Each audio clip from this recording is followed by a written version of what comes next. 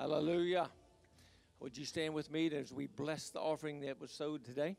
You know, the word actually there in cheerful in the Greek is the word hilarious. It means to give hilariously. And if you really define that word, it means to spin about in a violent emotion, that you're so excited about giving to God. That's the way, you know, most people would think, well, hey, they're pretty crazy to do that. But I'm telling you, that's what Scripture says to give.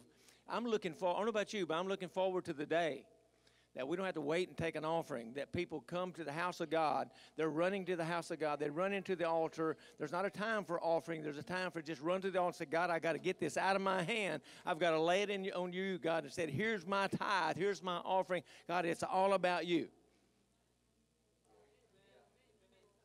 That's what I'm believing for. I'm listening. I mean, see, when we get that knowledge, I know so a lot of us make our checks out the first check every month. That's God's. But at the same time, that's awesome. But when people start running through the parking lot, waving a little envelope or whatever, and saying, God, here, I'm, running to the house of God, and you come to, already at church, and you come in, and all of a sudden you look around, there's money laying everywhere. That's blessings from God, favor. So stretch your hands. Let's believe God this morning for an incredible offering. Father, we thank you for a time of giving. Lord, you said to give and it shall be given, pressed down, shaken together, and running over. Lord, you said a cheerful giver, as we give of the abundance of our heart. As we give, Lord, we ask you to bless it. I want you to sanctify it. Lord, we believe in for new homes, new houses, new cars, new jobs, promotions, and checks in the mail, and all the things that we made a decree of Job 22:28. But, Lord, we also believe that you're the ruler. You're the protector of everything about and what we have. Everything we own is yours. If you're not God of all, you're not Lord at all. So, Father, we give you everything, and we give you praise and glory. Bless it now. Bless the giver. Father, we thank you for the promotions in advance and jobs in advance. And, Father, the phone calls will be made. The contracts will be shifted and changed. Whatever it takes, God, to put your kingdom people on top. Lord, we give you glory and praise in Jesus' name. And everybody shouted amen. Amen. Amen. You may be seated this morning. Amen. But there's, listen, Paula is going to, I know she's watching, she's streaming this morning. So this is what I like for us to do. She's going to have her hip surgery on Thursday, I believe. And so most of you know she's one of our intercessors. And I'd like for you to do, just turn around and stretch your hands towards the camera. Father, we bless Paula right now. We thank you, Father, that the doctors are all got everything in order, Lord. We cast out every spirit of fear in her life. Lord, we thank you that she is healed in Jesus' mighty name by your stripes, Lord. But, Lord, you do use doctors, and you do use wisdom in doctors and medicines. So, Father, we thank you that everything is going to work together for good the way it's supposed to, called according to your purpose, because she's called according to your purpose. So, Father, we thank you that functions and favor and the insurances and the monies and whatever it takes, oh God, to begin to flow. This will be a quick healing process. And, Lord, we thank you in advance in Jesus' name. And, Father, for all those others out there that's got an issue with their problem, if they're in a hospital room, or, Father, they're at home laying on the couch or just looking, Father, we thank you that you're healing, you're omnipresent. That means you can be at Lifegate and you can be at their house or wherever they are at the same time. So, Father, you are the master physician. Lord, we believe in doctors, we believe in medicines, but, Lord, your word says that you are the great physician. So, Father, we send that life, that Spirit of God, through that camera right to where they are, and we speak healing from the top of their head to the soles of their feet. In Jesus' name, amen and amen. Amen. God's good. God is good, good, good. So if I know about you, but I've got this thing trying to get me, and I said, you're trespassing, man. You can't, body, you got to line up with the Word of God. And so years ago, I got this quick revelation before we introduce our gift. I got this quick revelation, and the Scripture says that we have the mind of Christ. Is that right? We have the mind of Christ. If we have the mind of Christ, then we have the right to speak healing over ourselves. Because we have Christos, the anointed one, in us. Okay? And so we just say, chest, you got to clear up. Body, you have to function. Muscle, you've got to function. And you focus all your thoughts in the mind of Christ on that organ or on that body, and that you say, Lord, I am healed. I'm not that I were healed. I am healed, because Peter said we were healed. Isaiah said you shall be healed. So it's past tense. And so we say, Lord, I've got it. I receive it. And that settles it. That's a 21st century believer right there. Those three things. I believe it. I receive it. That settles it. So we receive that this morning in Jesus' name. Dr. Sandy, come up and introduce Greg for us this morning. Isn't it a beautiful day today? We've had great weather, lots of rain, and I'm hoping that's over so we can finish our building. We need our building finished, so we don't want any more rain. But you know, sometimes heaven doesn't listen, even though God says He always hears. Anyway, He always has a better way. But I just want to introduce to you our guest ministers. It was probably close to 30 years ago that I actually briefly met this awesome couple of God all the way in Australia. I went with Bishop Hammond and a ministry team over there, and we ministered at this prophetic conference, and it was like Jane Hammond, myself, and Marilyn King. We were the prophetic ministry team to over 1,000 people. And we ministered to 1,000 people in 2 days. And that's the last time I've ever decided to do it that way. But we were so exhausted. It was like we'd go and prophesy and come back and go to bed. But it was a very fruitful time. But and just recently, I was over in Australia with these wonderful apostles, and they are apostles over a local church there. What town is it in? I wanted to say Brisbane. Okay, they have their daughter and son-in-law pastor a church in Brisbane, and it is amazing. It's a very young church. They're doing awesome things, and I have to tell you, I was very impressed. And all the times that they have been prophets and then apostles, they've never pastored a church. They've always just been apostolic, really, over the whole area. But now, I know we were all going, you need to pastor a church. How can you do what you do and not pastor a church? They would go, no, we're not called to pastor a church. And I really do believe that now when I've seen the fruit of them waiting on God. You know, you get mindsets as to what you think you're supposed to do just because you're an apostle, that you have to learn all this stuff by pastoring, and it's not true. So they didn't let other people pressure them. They didn't let religious mindsets pressure them. They waited on God. They knew there was supposed to be a church connected to them, but later on it was their own daughter and son-in-law, and I was very, very impressed. And I am the adopted grandmother of one of their grandchildren, Zara over there, little Miss Beauty Queen. So I've got a grandbaby all the way over on the other side of the world now. But I would like for both of them to come up. Some of you weren't here Friday night, so I want Julie to come up as well, and then we'll hear from, yes, we thank you for being here. Awesome. Well, it's great to be here with you. We had a great time with Dr. Sandy in Australia, and our little Zara loved her. She said, you have a good time with Dr. Sandy? And she's saying, can I call her up? Can we call her up? She just loved her. So, but she did a great job when she was in Australia.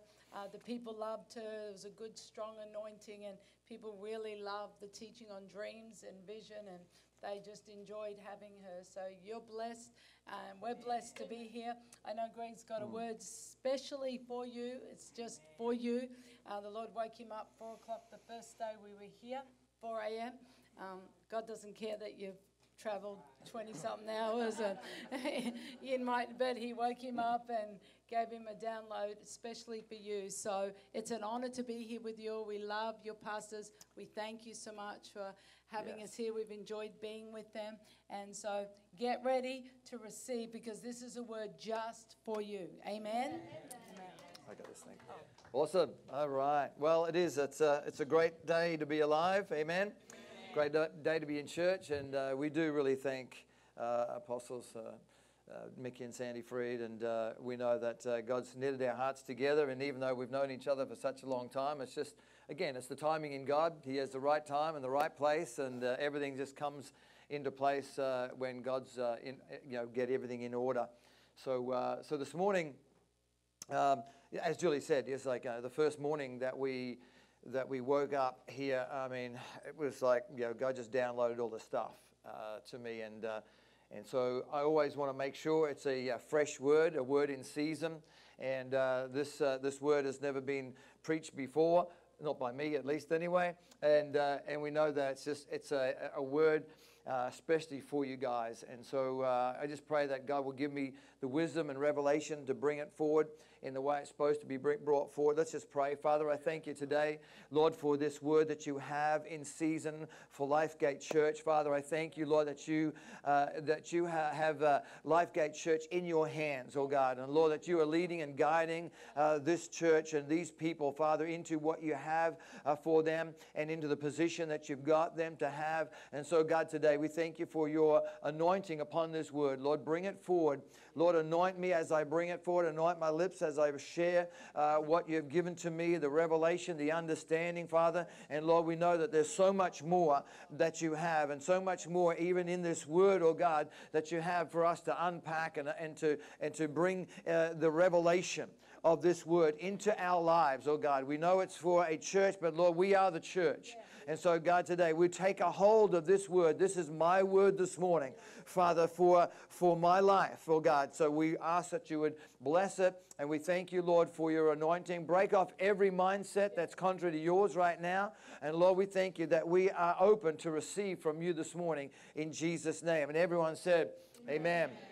Just before we go into the word, I had a few words of knowledge that the Lord's been releasing to me. And I felt like the first thing that God wants to pray about we'll pray into is marriages. So if you are married here this morning, I just want you to stand up. Doesn't matter whether your spouse is here or not. Also, I heard the Lord talk about broken marriages and even divorced people. Because sometimes there's a stigma that goes, with the divorced people, and it's like, that was the end of it when you got divorced. That's sorry, you broke covenant. That's it. No, God has no more to say about you or purpose in your life. And I felt like God wants to break some of those things off even this morning, because God says you still have purpose, you still have destiny, and whether it was your fault or not.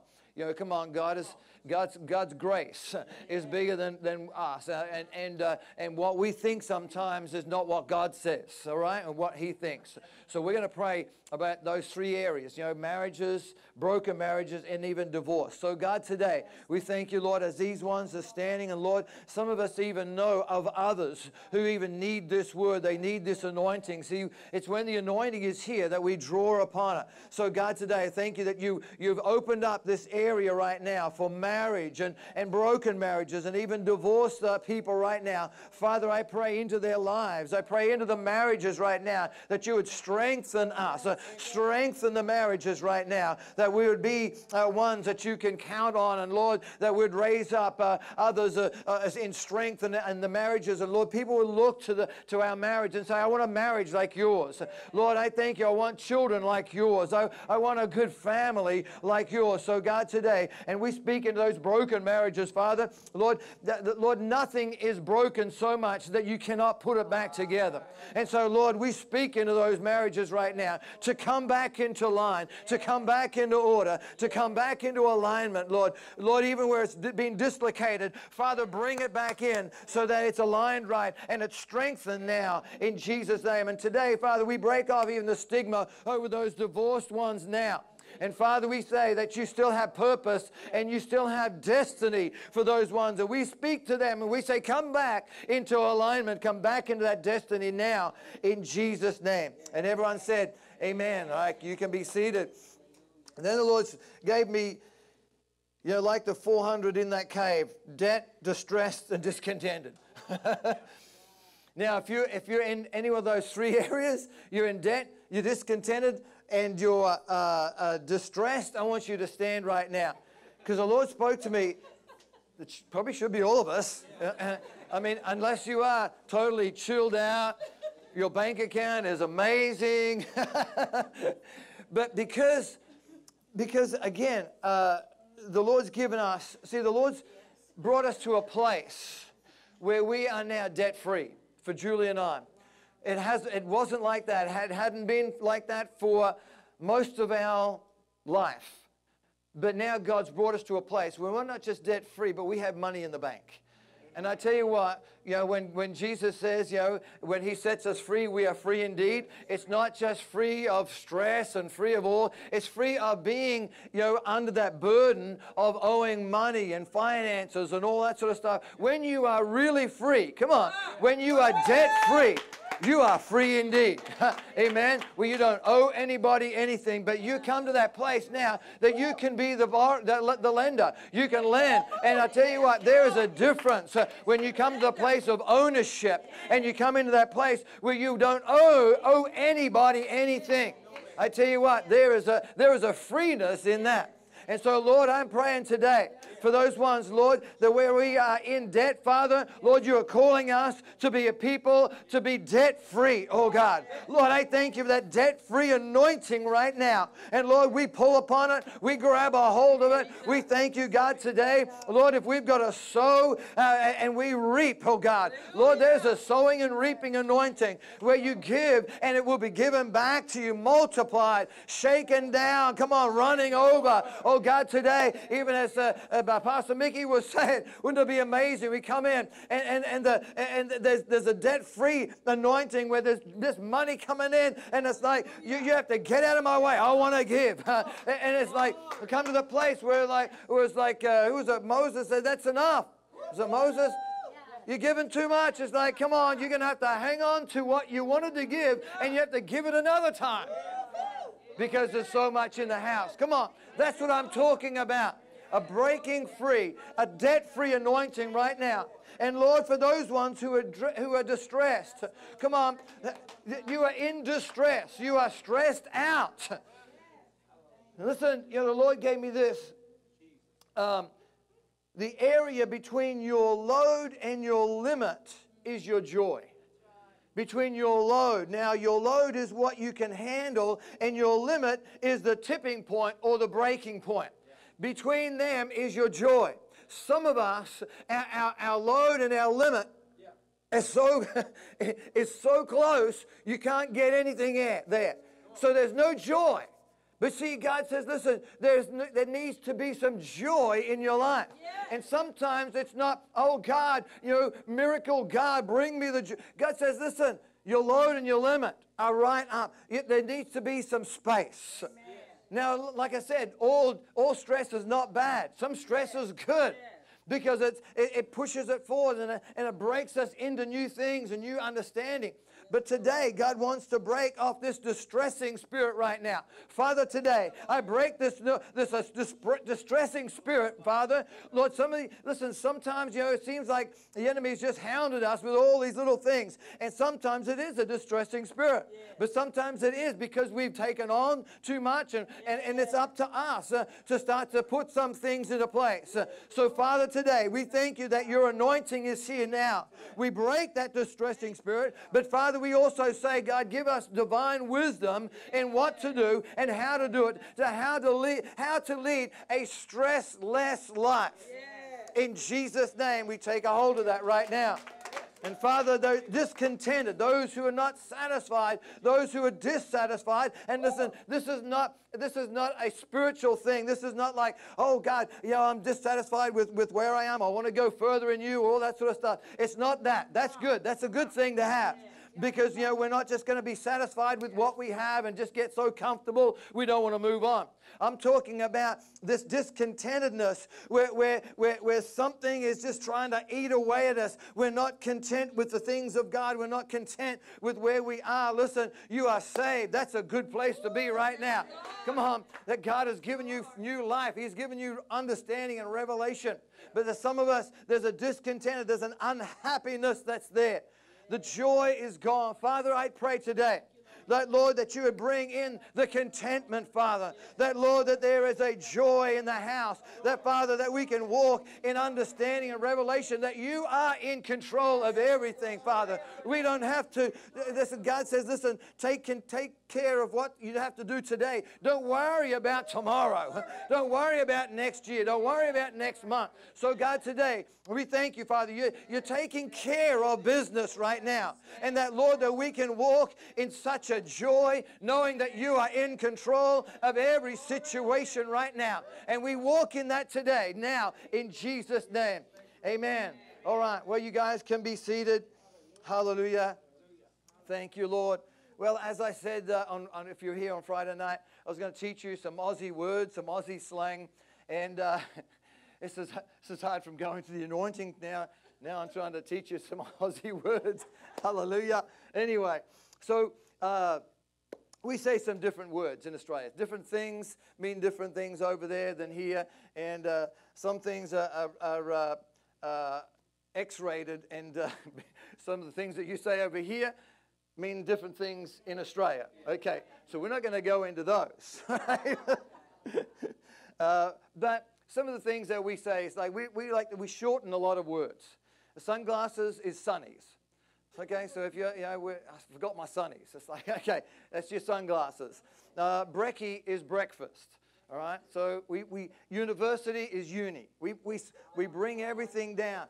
McDonald's is Macca's. It's like, so we do a lot of shortening. That's why we can say a lot more words. And especially Julie, she can say a lot more than even I can say in the short time that she has. If you want to do a U-turn, we say we chuck a Yui. We're going to chuck a Yui. Yeah. We're chucking a Yui, all right? So that's doing a U-turn. Okay. If we're going to have chicken for lunch, we say we're going to have some chook. Okay? Chook is chicken. So it would be Chucky Chook, not Chucky Chicken. Chucky Chook. A sausage is a snag, all right? A snag. We're going to have a snag on the barbie.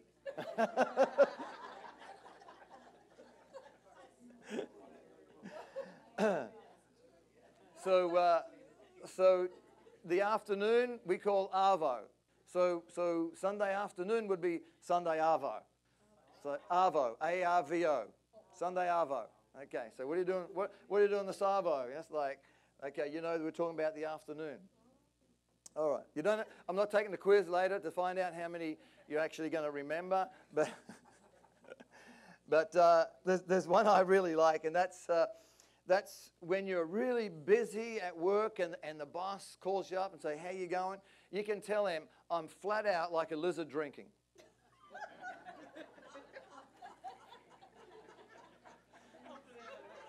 So to be really busy, you say, oh, man, I am flat out like a lizard drinking. So what happens is that in Australia, we have all these animals that can kill you. We got so many things that can kill you. Snakes, spiders, alligators, crocodiles, dingoes. I mean, everything will kill you, right? And then you got this other little couple of islands on the east coast of Australia called New Zealand. And you go to New Zealand and nothing kills you. They got nothing poisonous. They got nothing except so many possums, all right? So when they come to Australia, it's like, oh, we can't even do anything. Everything's going to kill you over here. Anyway, so I think God in his wisdom knew that we could handle ourselves in Australia. We got to dodge and weave and bob and do all sorts of things, but we survive. So what happens is that you get these billabongs, these water holes, and all the animals are coming down. So the lizard has to sort of slip in. And what it does, when it drinks, it flattens itself out, okay? So it tries to be inconspicuous to all the eagles and dingoes and everything else that wants to eat you or take your life. Yeah. So it spreads itself out so it's inconspicuous and you can't see it as much. And so that's why when you're busy, I'm flat out like a lizard drinking. And it's going to drink really fast, okay, flat out, and then take off.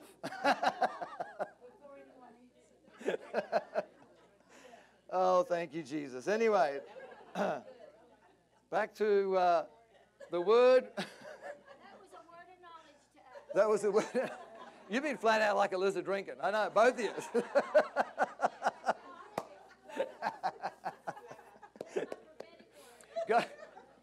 God can use anything, I tell you. Amen. All right. Hallelujah. Well, this word I had again like at 4:15. It was exactly 4:15 when I woke up, and the Lord just started downloading me for about an hour and a half. download all this sort of stuff, and had to put it all in, and hoping that this is going to make some sort of a sense here. But the title is, Behold, I do a new thing for Lifegate Church. I do a new thing for Lifegate Church. And if we don't understand that God's doing a new thing, we'll all be stuck in the past. We'll be stuck with the old mindsets, the old weapons, the old structures, the old outdated patterns of yesteryear. What worked in one season isn't going to work in another season. So that's why you've got to get the new strategies, you've got to get the new anointings, you've got to get the understanding of what God is doing. This is a new season for Lifegate Church. God's doing some new things. And so those old outdated patterns and structures aren't going to cut it for today. That's why we've got to understand God is doing something fresh and new. But then you look at 80% of us really, or around 80%, we don't like change. We don't like change. We resist change. We like what's wrong with the old structures? What's wrong with the old mindsets?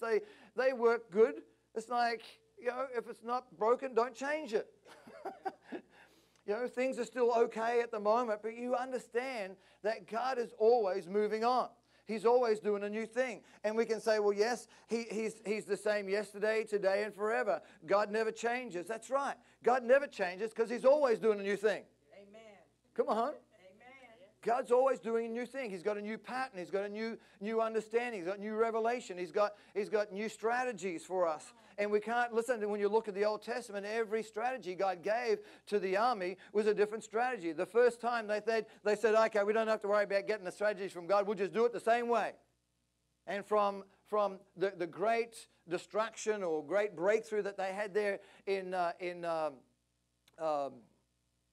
Joshua when he broke down the Jericho. Well, from Jericho, they had the great breakthrough. Then they went to Ai, a tiny little place, and they got smashed. They got beaten up because they just used the same pattern from that one to the next one. They didn't bother checking in with God. They just said, hey, look at how big we are. Look at how great we are. We've done it here. We've done it here. We're going to do it over here as well, without checking in with God.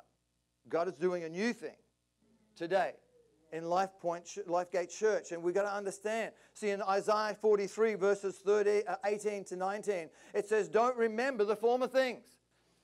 So Alzheimer's is sometimes pretty good. Don't forget, don't remember. It's like, okay, I can't remember what I did yesterday. That's okay. I forget people's names. That's okay. God will bring them back when I need them. All right? So don't remember the former things, nor even consider the things of old. Wow. There's some things that God says, listen, forget about. Other things he says, always remember certain things. So we've got to decipher what are the old things we need to forget, what are the old things we need to remember. Because there's some things we still need to remember. And so God says here, verse 19, behold, I will do a new thing. A new thing. That's a fresh new thing. This is a new thing. This is not something that's old, that's been reheated, rehashed, brought back, and now it's somehow new. It's gone through the microwave. Now it's like, woohoo, now it's new. No, that's old. It's been heated up. That's old. It's been microwaved. You know, when you get an old, come on. You get this food and it's a microwave. It's just not the same as having brand new cooked food ready at that point. Rehashed up. It's not as good as the new. Come on, the fresh. This is something fresh. This is something new. It's not old. Now it shall spring forth. Now. Not before. Now it shall spring forth, and shall you not know it? I will even make a road in the wilderness and rivers in the desert. And we'll come up with a few of those expanding on these scriptures throughout the Word. But in Isaiah 42 and verse 9, just one chapter back, it says, behold again, and I look at that word behold, and we'll have a look at what it means shortly, but it's something, behold, the former things have come to pass. The former things have come to pass. The new things I declare, before they spring forth, I tell you of them. before they spring forth, I'll tell you of them. So this phrase literally means before they begin to germinate, before God has the new things, before you even see anything germinating, before you even see anything that's even remotely like what God has said. See, God is already working in the background. And it's just as Julie spoke about Gideon. Gideon couldn't see anything, how things were working out. It was just like, I can't see this. Our fathers talked of the God of miracles, and he did this, this, and this. We're not seeing anything. But I tell you what, didn't he see it shortly? Yeah. Didn't he see it very short? He didn't see any of the germination. He didn't even see who he was. Come on, he just saw himself who he thought he was. We're nobody. We've come from a long line of nobodies. Nobody even knows we're here. I'm hiding away in here. But God knows where we're hiding. He knows what's on the inside. He's got things even now germinating that we got no idea. Things are starting to come forward, new things, and we got no idea what they are. Before there are even any indications of life or growth, God says, I will tell you of them. That's why God wants us to be a prophetic generation. That we're seeing things that aren't there. Come on. That we understand, God, you're moving here. I can't see it in the natural, but I tell you what, I get so excited in the spiritual realm because I know I can see things. Because that's what faith is. Faith sees those things that aren't as though they already are. We can already see it happening. That's why I go into some churches, and I remember this one church, I went up and shook the hands of this guy and said, how you going? How's your family? He said, I'm not even married. And I'm thinking, this is a great introduction to the church.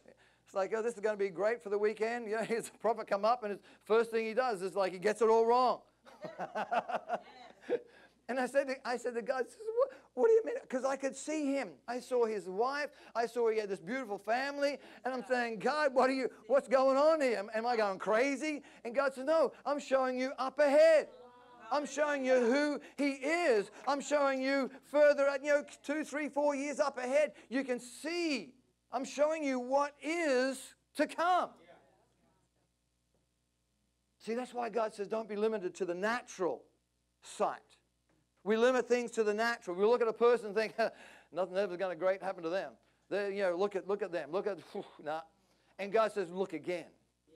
Look through my eyes. All of a sudden we look through God's eyes and we see the potential. We see an amazing thing that God is about to do in their life. We can see them stepping out in faith. But in the natural, we can't see anything like that at all. That's why we've got to have God's eyes, prophetic vision, to see what God wants us to see. Before there's any indications of life or growth, I'll tell you of them. But you've got to be listening. You've got to be tuned in to hear. And as I was woken up at 4:15 yesterday morning with this message for you, he said, listen carefully to what I am about to show you. And I want you to understand what I'm saying to you. God is saying, I'm bringing new things. I heard the Lord say that this new place, the new church, the new place you're going, is going to be something to behold. Something to behold. And that's why when I read the scriptures, that word behold, I am doing a new thing. Behold. It just resonates, something that was there. So this word behold means to be aware of, to consider, to look, to perceive, to see, to be sure, to understand. Behold, I'm about to do something. Behold, I'm going to do a new thing. Understand.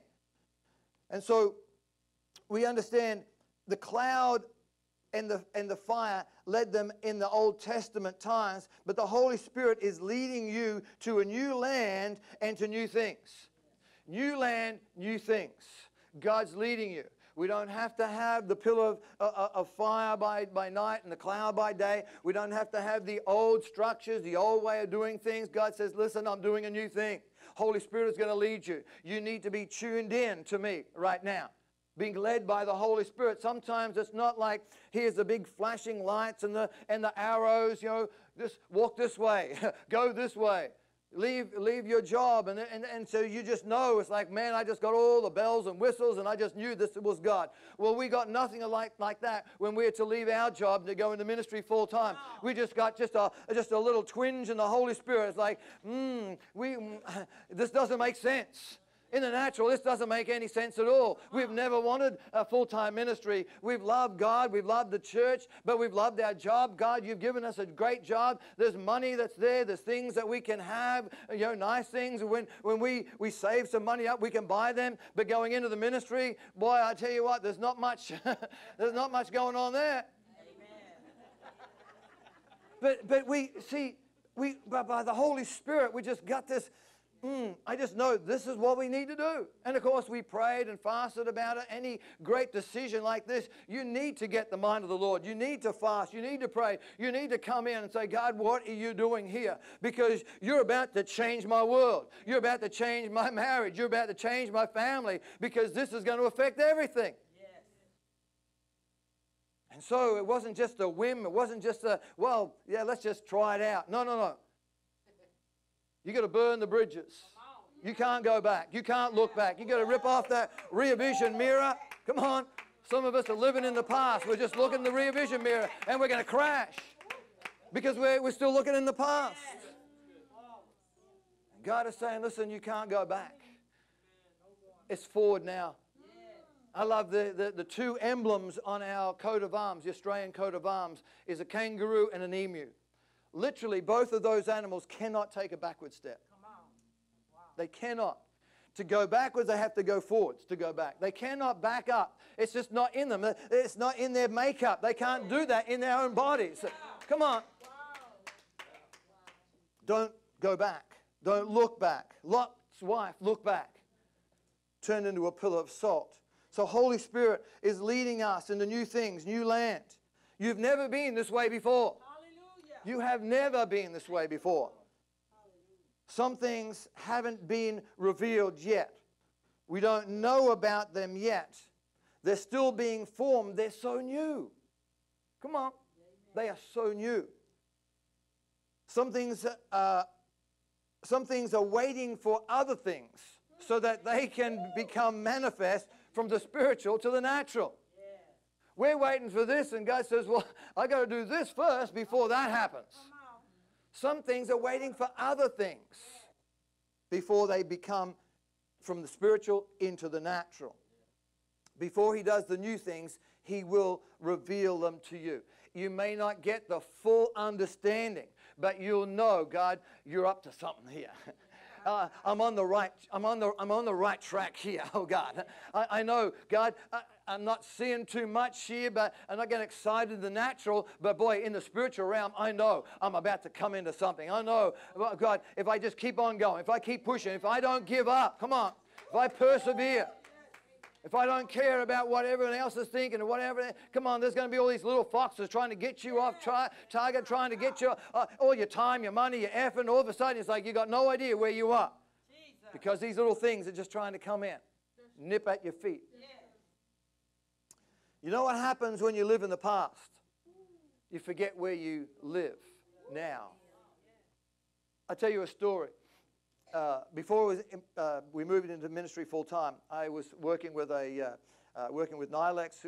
We sold sprinklers and hoses and everything like that, and that was interesting. In we're going through a 10-year drought, I think, at that point. But I had a big territory. I would cover a lot of the southeast Queensland, and so I would leave one morning, come back another week later, and but this one time we had shifted just before I went on this trip. And so I'm finishing my trip, and I'm coming back home. Pull up in the driveway, and I was just about to get out, and I just realized something. Oh, I don't live here anymore. I turned up at my old house. I come back to the old place. And God told me, says, you better get off this land. I said, why? This used to be my place. He says, that was before. You are trespassing now. This is not where you live. This is not where you live. Come on. This is not where you live. But it's like, well, I lived there for years. Not anymore. You moved on. That's in the past. See, if you're not concentrating, if you're not focused on what God is doing now, you're going to end up in the past. You're going to end up pulling up in the driveway in the place where you used to be. I don't even know how I got there. Because it's like I knew we'd shifted, but sometimes you're not even concentrating, you're not even focused, and because it's just a habit, I just come back to that place. Sometimes we're habitual in the thing that you've got to break off. Otherwise, you're going to end up back, and you're going to be trespassing. God says, they can have you arrested. It's like, I better get out of here. So this is what the Lord said to me for Lifegate Church. I'm releasing new revelation. I'm releasing new revelation of His glory, a new revelation of His love, a new revelation of His kingdom, a new revelation of His calling on your life, a new revelation of the times that we are in. We're in some amazing times right now. So many things moving on, so many things changing, so many things shifting. But listen, just because they change doesn't mean they're changing for the good. That's why God says, I want you in there, and I want you to be the one who's shifting and changing things. Because the enemy wants to come in, and he wants to say, I'm about to change some things. And if we've got no idea what God is doing, we can say, oh, okay, yeah, must be all right. God is saying, no, come on. Because the enemy loves to come in and try and change times and seasons. And he tries to change some things, and God says, it's not that time. But if you don't know what time it is, you just think, well, that's just what everyone else is thinking. That's what you just look around. It must be okay. Well, it must be all right. The global financial crisis, well, everyone's going through it. But listen, I've seen some Christian businesses that have increased, multiplied in the very time that everything should be pulling back. We shouldn't be starting anything. Well, they started the business and it's multiplied. Listen, we live in Goshen. Goshen. We're not in Egypt. In Egypt, there's plagues. In Egypt, there was darkness. In Goshen, there was light. In Goshen, listen, in Egypt, everything died. All their cattle died. Everything died. Not one person died. Not one animal died. In Goshen. What is Goshen? Goshen is a place of drawing near to God. As we draw near to Him, what does He say? He says He will draw near to us. So in God, in Christ, in His kingdom, listen, you can be in Goshen, but you're also in the world. But you don't have to be causing what's going on in the world. They should be looking at you. How come you got a job? How come you just got a promotion? How come your family's like that? How come your marriage is like that? How come? Because I live in Goshen. Come on. I'm not in the world. I'm in the world, but I'm not in Egypt. There's a difference. You've got to understand that we are of God. That God says you are different. Not because we act different and we're weird and carry on. No, because we are anointed for what God has got us to do. We're anointed. The anointing makes room. The anointing does these things and breaks off the yokes. So God says, I'm bringing new revelation. Because of this, we're needing to be new wineskins. New wineskins, not old patched up things. Come on, because listen, like I said, not a lot of us, we don't want to change. We like the old, yeah, we like that, but we want to go, but we like the world, but I want to go to heaven. Oh, I like the discos, they're not discos anymore. But I want to go to heaven. Oh, but I like the clubs and the pubs. Oh, but I like the Sunday morning worship. Come on now. This is not something old that you can put a few patches on and call yourself, whoa, I'm a new wineskin. God says, no. He says, I cannot pour out new wine. I'm sorry. You're crying out all you want. Give me the new wine. Give me the new wine. God says, I'm sorry. I can't give you new wine because you're still the old. You still got the old there.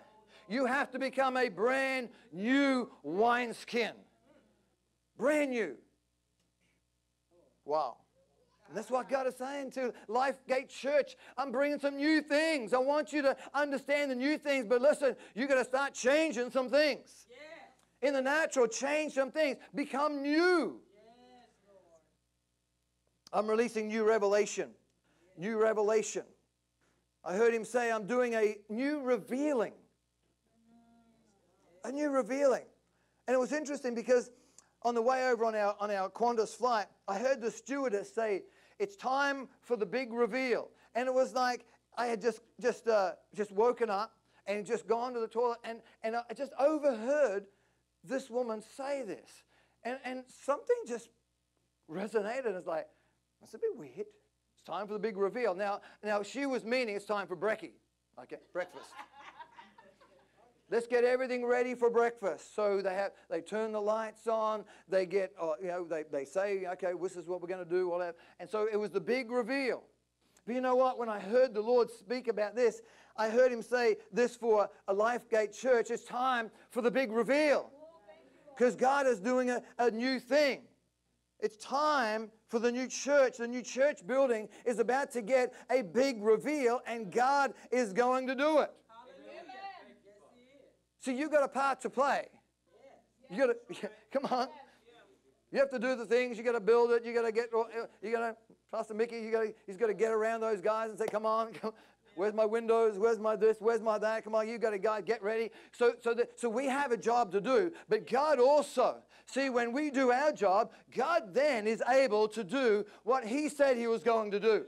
And I tell you what, when he said it to me, he says, I will bring the big reveal. God has positioned you where you are going to be.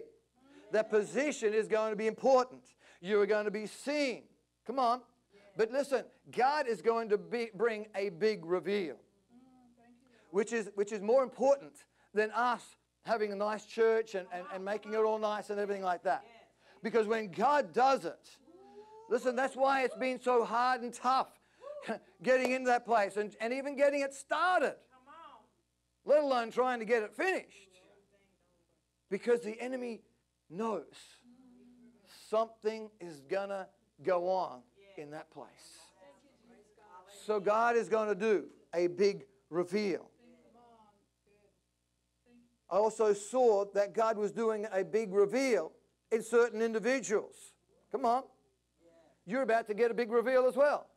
And it's not about, well, I want to be seen and I'm going to get up in, I'm going to preach, everything like that. The big reveal comes because you're doing what God's asked you to do. You're allowing the Holy Spirit to deal with those things in the quiet time, when no one else knows what's going on, when no one else can see you in that quiet place, and God's doing a work in you.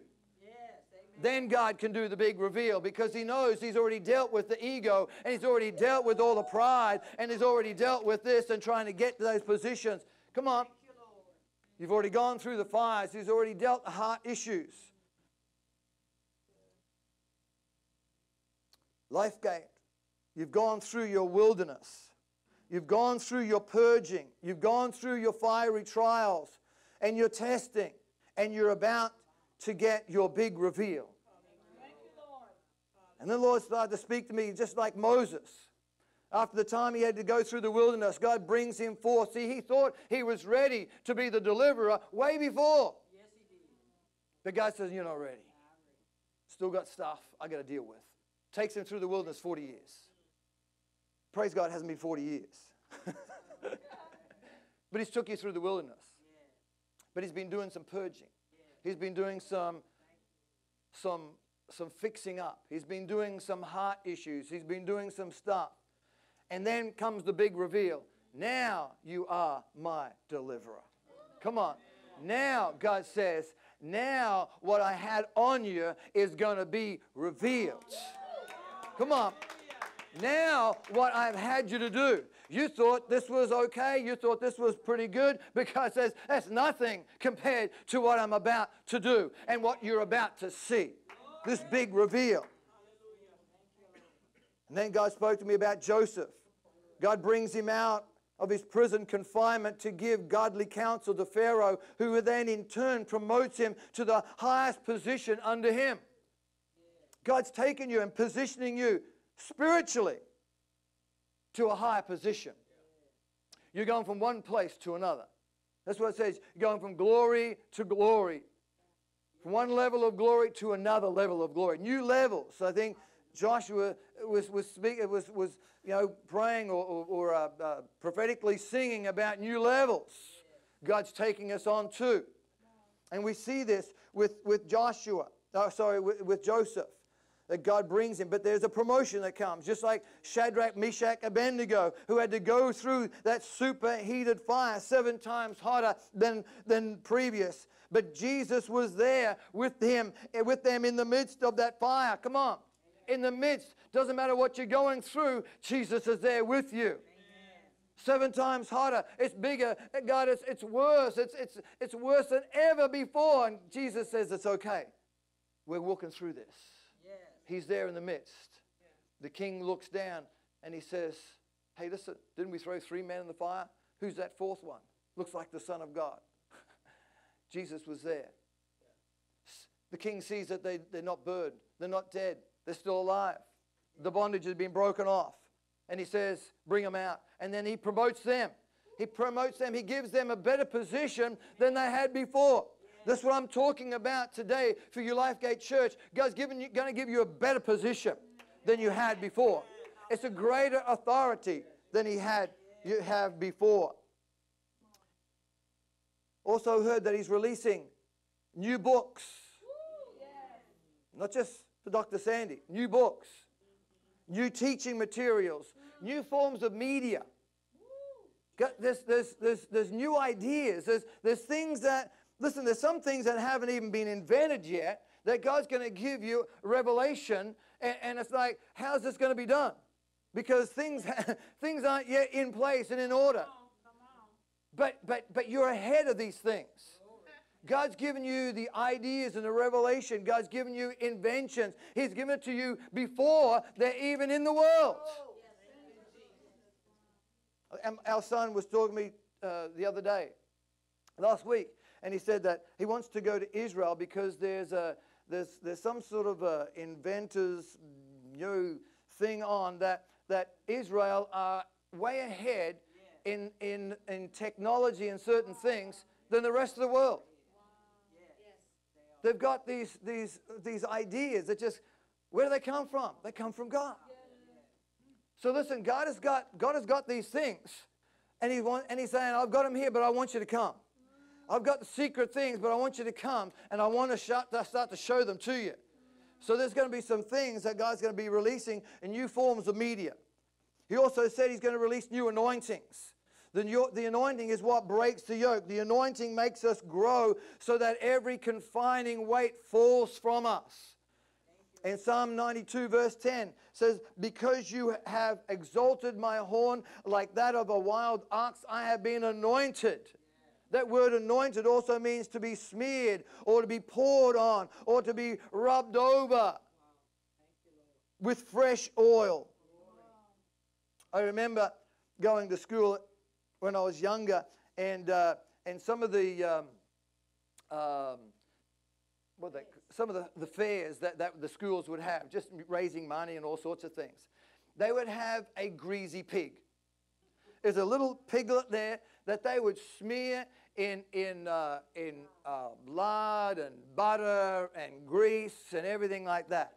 And then they would have this great big area. And so all the kids, it was called the greasy pig catch. If you caught the pig, it was yours. So we would get in there, and all these kids would be running after this pig. And as soon as we thought we got him, it's like, he just slipped out of our hands. And there could have been 3 or 4 of us. We got him. All of a sudden, every one of them just slipped out of our hands. And I looked at that and I thought, God, that's who we are. We're like the greasy little pig. Because we've been anointed. As soon as the devil says, I got you, we slip through his hands. Because of the anointing. Come on. Because of the anointing. God has anointed us. He's smeared us. He's poured over us. He's rubbed it in. Come on. And he said, I'm making you like a slippery little pig. Come on. The anointing. God's called us. He's anointed us. Isaiah 61, verses 1 to 7. Isaiah says, you've anointed us, you've appointed us, all this. I'm not going to go into reading all of that. But at the end it says that I've given you double portion of prosperity, because instead of shame, I'll give you honor. Come on. Everlasting joy. God says He's also releasing a new authority, new power, new authority for Lifegate Church. God's releasing new levels. And again, Joshua was right on when he was, speaking about that, prophesying through the song this morning. So we can take dominion and rule and reign in our spheres of influence that He's positioned us in. New authority, new power is coming to us. We must be bold and courageous and remove every stronghold and every obstacle from that sphere. God's called us to that place. And it's the anointing. It's not our giftedness, it's not our talent, or not our brain, it's not our education, it's not our uni degree, it's not anything to do with that. It's the anointing. I mean, sometimes that comes in. But God has anointed you for that position. Let the anointing grab a hold and make room. It's the position. So God's given us the authority, and we need to demonstrate that over our enemies. God's given you all authority over all of the enemy. Everything. Whatever the enemy can throw up, God's given us the authority. So we're to turn the kingdoms of this world into the kingdoms of our Lord and of His Christ. He's releasing new levels of breakthrough. New levels of breakthrough, physically for your health and healing, financially for you and your family and the generations to come. Spiritually, new levels of seeing, new levels of hearing, new levels of faith. You're going to new heights, you're going to new depths in the Lord. There's new things that God wants you to come into. Revelation. Listen, you can say all you want, but it's how we model who we are. Are we modeling Christ? Are we saying Jesus is my healer and we're still sick? Come on. Jesus is, God has given me all things. He's come on. And you're still poor and you got this all run-down house and you got this car that keeps breaking down all the time. Listen, this is a new level, church. God's bringing us into a new level. We're not just, this will just do. We take a vow of poverty, but we love Jesus. Well, listen, if you love Jesus, you love His Word, and His Word tells us a few things about prosperity, about coming into the things of God. Come on. It's not just prosperity financially, but it's walking in health and healing and being a help to this world. There's a lot of things that we need to lift our game. New levels. He's taking us to new places spiritually and naturally. He's releasing new contracts. I heard contracts. And this is new house and new land contracts. Come on. It doesn't matter how old you are, how young you are. Some of these new tech guys there are just in their teens and they're multimillionaires. This is the time that we're living in, that we got to get in there. And we got to say, Lord, what are you saying? Lord, what are you downloading? What are you giving to me right now? I don't understand it, but God, give me the wisdom and revelation to put this in. Do I need to put it in now? Is there a time limit on it? And what are you doing? Because listen, church, it's there. Why should the world have it? The world's got it because we didn't have it. We didn't grab it. We didn't quite get it. We didn't have enough faith to do it. I know God's He gave me an invention about measuring distances in rooms, with this laser beam. And I'm going, whoa, this is awesome. God, this is so cool. And so I just sat on it. And a couple of years later, I'm reading in the paper, here's this person invented this machine thing that measures distances with, I said, God, how dare he? That's my invention. You gave that to me. And I heard the Lord say, yeah, I did. And what did you do with it? I didn't know I had to do anything with it. I just thought that was mine. Because I didn't do anything with it, God says, I'm sorry, but I'm going to have to give it to someone else now. And now someone else has made all this money. Now someone else has got all the accolades. Now someone else. Listen, you can't just sit on it and hold it. And just say, well, thank you, Jesus. I got it. And God says, you're not doing anything with it? Come on. You're going to have to give it to somebody else. New ideas. New car contracts. Recording contracts. I even felt for Josh, there's a recording contract that God is releasing. New ideas, there's new songs, there's new sounds that's going to be coming forward. New business contracts, work contracts, new job contracts. Come on, if you're looking for a new job, if you're looking for a better job, it's not that it's like, well, I'm just here biding my time. No, God has put you there for a reason. You do the best you can. You do it as unto God, not as unto man. You mightn't like that boss. But I tell you what, you're not working for him, you're working for God. He's your boss. I remember this job I had, and I got there, and it's like, wow, I'm ready to work, and it's like the boss says, this is what I want you to do. So I did it all, and I'm finished by lunchtime. I says, so now what do you want me to do? He says, you finished everything? Yeah. Well, you bring a book in, you can read, whatever you want to do, as long as you got your job done. So I thought, I'm going to bring the Bible in. I knew he wasn't a Christian, but it's like, yeah. Okay, but I'm just going to read. He said a book. Right? This is a good book. Hey, it's a bestseller. So I put my Bible and I started reading my Bible. All of a sudden, another year goes by. I haven't got enough time to read my Bible and say, God, what is going on? It's like, oh, I used to have all the time here. I used to sit down and have that quiet time. Now I can't even. Now it's all these customers coming in.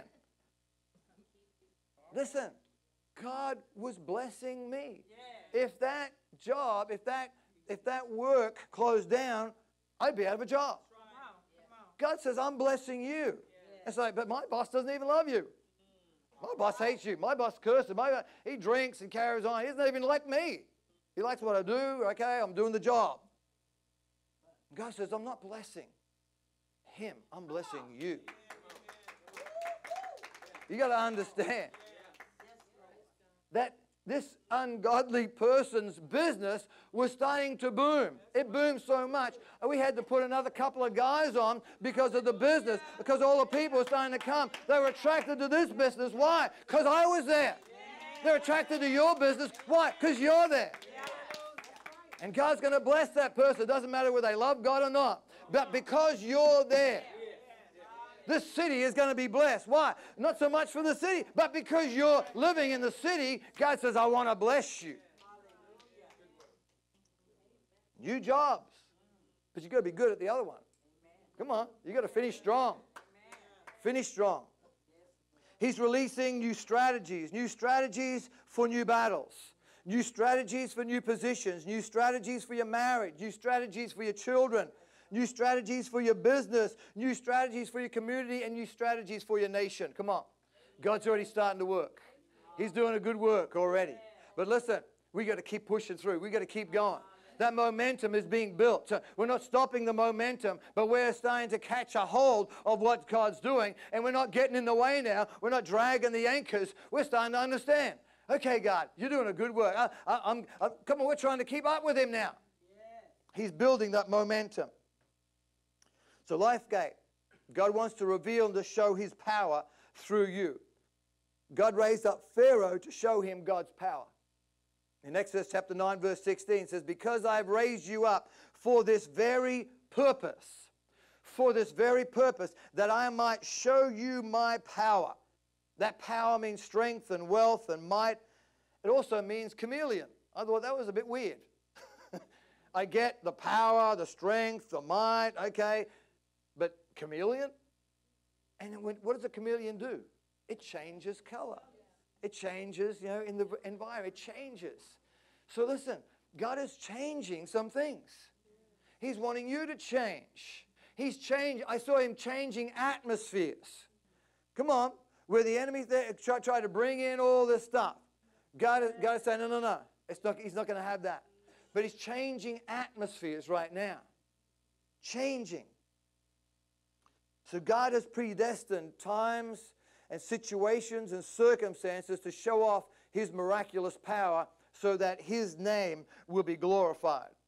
And John chapter 9, verses 1 to 3, it says, as he went along, he saw a man blind from birth. Jesus was doing this. And then his disciples asked him, Rabbi, who sinned?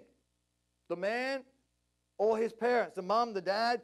Because he was born blind. Someone has got to have sinned here. Someone's got to be at fault here. And then Jesus just blew their theology out of the water. He said, nobody has sinned. And they're going, what? But how can the rest of our theology be right? If this is wrong, someone must have sinned. And then Jesus said this fact. He said, this man was born blind so that God's glory could be revealed in his healing. In his healing. Listen, God has got predestined times. He's got situations right now for Lifegate Church that people are going to start to see. They're going to start to recognize. They're going to be reportable miracles. They're going to be recordable miracles. There's going to be people that say, I know that person. How can that be? This has gone beyond all medical reasoning. This has gone beyond all doctors. We can't understand how this has happened. This has to be a miracle. Listen, and sometimes that word miracle is bandied around about, well, that was a miracle pass for a touchdown. Come on. It's got nothing to do with God. Sometimes it has. We've been praying for our football teams. But, a miracle is a miracle. A miracle is something that man cannot get involved with here. This is out of man's hands. This is God saying, I am performing this. No one else is going to take his glory. And he's saying, I'm bringing situations in. I'm bringing people in. I'm bringing things in right now. That Lifegate Church. Come on, God is going to be moving through you. And no one may have been in sin, but listen, that person or that situation has come about so that God can get the glory. In that healed situation. Come on, it's going to be healed, whatever that is. Listen, you guys have had your critics, you've had your accusers saying, who has sinned? Somebody must have sinned. Look at how long they've been taking to build that church. Look at how many years that's been sitting there. You look at this and look at that. Someone must be doing something bad. God is saying, nobody has sinned. Blew their theology out of the water. Well, something's going on. Something must be. God is saying, you watch. I'm bringing the big reveal. I'm bringing the big reveal. People are going to start to see. It's like, whoa. Man, I'm sorry for what I said. Man, I thought something must have been going on because of all the stuff that... No, come on. God is going to have his glory be revealed. This has happened so the glory of God will be revealed in Lifegate. When Moses was at the Red Sea, he said to the Israelites, stand still and see the Lord's mighty hand of deliverance. That's what I got when the Lord started to show me of what God is about to do in and through Lifegate, and that big reveal. It's going to be like that. God literally, when Moses was there, and they'd come to the Red Sea, and there was no way out. They just thought that this is just a lovely place to, stop and whatever. And then the enemy comes up, and he squashes them in between. There's nowhere that they can go. There is nowhere. There's no way. And so God says, listen, I am going to make a way. They thought that they were going to die. They were crying out, ah, what's going to happen to us? And God says, this isn't your monument. This is your memorial stone. You'll be remembering this place, not because of all the death that happened here. You'll be remembering this place because of what God did. And he made a way where there was no way. There was literally no way there. Come on. God didn't wait until it was low tide. God didn't wait until there was a drought that dried up all the water. They didn't have enough time. God did a miracle in their midst. God is doing a miracle in your midst right now, Lifegate, where there was no way. No way. There wasn't even a track. There wasn't even, there wasn't even a trail. There was nothing. God is saying, I'm making a way where there was no way. Absolutely no way. Even in some of your situations right now, God is going to make a way. Where it is impossible, there is no way. Come on. Unless we had to walk on water. But God says, no, you're not even going to get your feet wet. You're going to walk across. It's going to be dry. You don't have to go sloshing in through. Oh, God, it's going to be so hard. Even if you do part the waters. Oh. No, God says, come on. Am I God? I can go above what you think or what you can even imagine. It's going to be dry land. You're going to get across there. And listen, don't worry about the enemy, because the enemy you see today, you'll never see again. You, come on. Woo. In your wilderness and desert situations, he will make a way. And listen, don't beat yourself up about missing some turns or missing some things. You missed a signpost because, there were no signposts. You didn't miss the turn because there wasn't a turn. This is a new way. Some of us were beating ourselves up. Oh, God, I should have seen that coming. Oh, God, I didn't know. It's like, you didn't know because it wasn't even there. And this was the way I had you to go. That wasn't. That was your shortcut. That was you thinking, how can this be possible in the natural? God is saying, it's not going to be possible in the natural. This can only be done supernaturally. It can only be done by the hand of God. It can only be done by the power of God. You didn't miss the turn. There was no turn. You didn't miss the signpost. There was no sign. This is new. God is doing a new thing.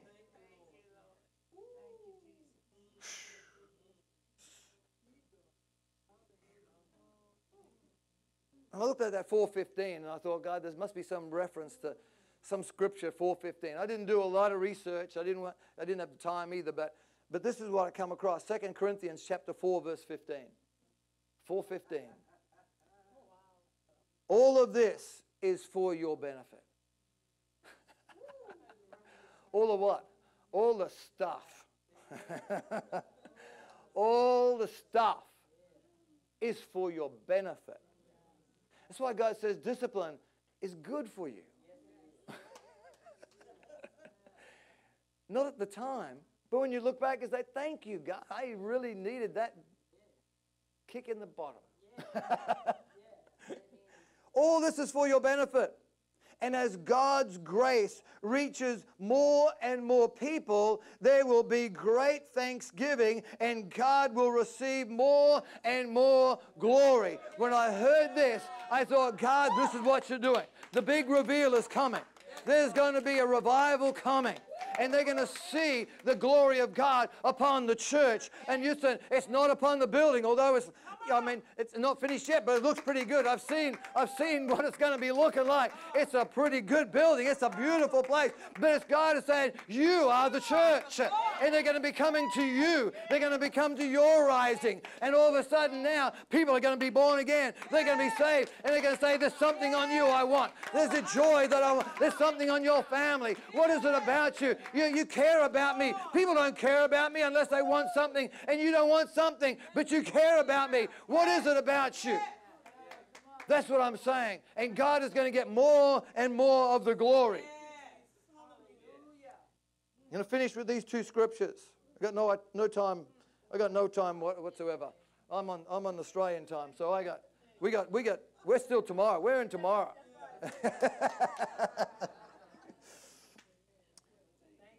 These two scriptures, just want to finish off with 2 Corinthians chapter 4, verse 8 and 9.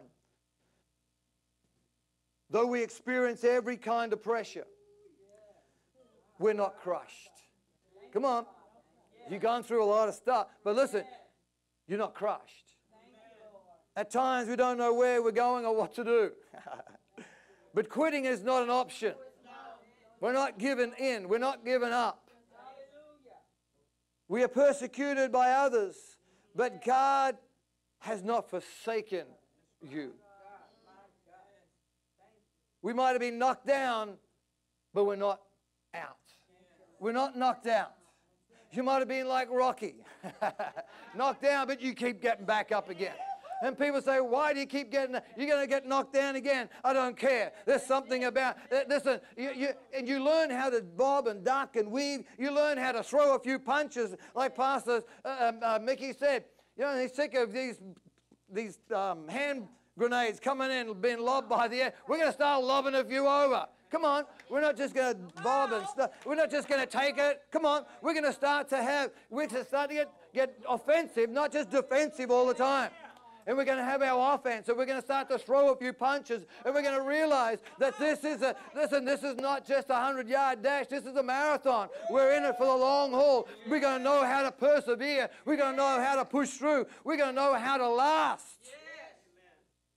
We're going to outlast whatever the enemy throws at us. We're going to outlast it. We're not giving up. And Psalm 66 verse 12 says, you caused people to ride over our heads. We went through the fire and the flood. We just didn't go through one. We've gone through it all. But you, God, brought us out to a place of abundance. You brought us out. You brought us out. You brought us out to a place of abundance. You didn't bring us out to a hospital. You didn't bring us out to a place, oh God, now we've got to bandage up our bruises, and now we've got to, oh God, we're so damaged. No, He brought us out. Come on. He brought us out in a place of abundance. Why? Why? Because we're strong. Come on, you're not just going to come out as a little weakling. You've got to come out stronger than you walked in. And you're going to come out and God's going to promote you. And as a church, you've overcome many obstacles. So many times the enemy has tried to block you, tried to hinder you, tried to frustrate you, tried to get you to give up, but you didn't. You overcame everything that was put in your path. You, Lifegate Church, are overcomers. You, Lifegate Church, are overcomers. You have overcome everything the enemy has tried to put in your way. Every obstacle you have overcome. You are overcomers. When you look at what God says to overcomers, come on, to you who overcome, I will give. Wow, come on, I will give. Whatever it is, God says, I will give, because you've got to be an overcomer first. You've got to overcome. God has taken you to another level in your faith and your ability to overcome. Let's pray. Father, I thank you today for this prophetic word for Lifegate Church. And Lord, that we can take so much for ourselves. And God, you're speaking individually to each and every one of us through these words right now. God, there's so much that you have to speak into our being. And Lord, today I receive what you have said to us and spoken into us and the promises that you have for us. Lord, I thank you that we are well able, that you have given us all we possibly need to overcome. And Lord, we give you all the glory today in Jesus' name. Hallelujah. Thank you, Lord. Thank you, Lord. Can we stand right now? I just want to open up the altar right now, because I feel like for some of us, so we could just move that. For some of us, where even though we've heard this word, for some of us it's like, I know I want to get there, but there's just, God, I want to break free from the past. There's some things that are just sticking points right now. And it's like, God, I want to come into all you've got. I want to come into those new things. I want to come out of the old. I want to come out of that comfort zone. I want to, oh God, you know how I am with comfort. I love the comfort, but listen, God is saying it doesn't matter. You can change. And for some of us, I feel like, I'd love to pray for you right now. For those who just said, oh God, I just know. I'm just in this sticking point right now, but I know what you've got for me. I want that. If that's you, I just want you to come down to the front right now. We'll pray. Just come down. I'm going to get Julie to come, and she's going to minister with me. But the anointing is here right now. The anointing has been here. There's something about the atmosphere. we've created an atmosphere. The musicians this morning, they're not just sounding good and they're not just talented, but there's an anointing upon the music. There's anointing because there's an atmosphere that needs to be produced right now. There's an atmosphere here right now for miracles. There's an atmosphere that we're building. God is changing some things in our life right now. He wants us to be the new wineskins, to hold what He's got for us. Listen, I tell you, what God is releasing here today, you got to be a new wineskin. You can have little bits and pieces, but God wants you to have everything. He wants you to have the whole word, the whole lot. Thank you, Lord. Yes, God. Yes, Lord. The ones down the front here, just get into that place now, just you and God. Thank you, Father. Just draw upon Him right now. Thank you, Jesus.